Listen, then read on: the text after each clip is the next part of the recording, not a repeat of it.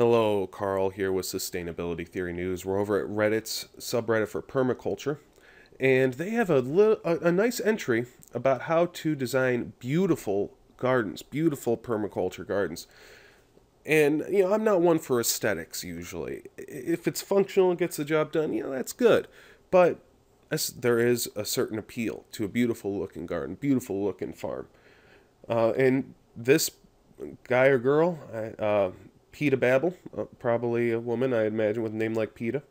But texture, you got to take terms of how the leaves look, how the branches look, the contrast of different textures and colors against the garden, as well as continuity and repetition, which, contrast and continuity don't seem to go well together. But color, timing, meaning when certain plants come in. The roses smell sweet, but then the rose hips come later.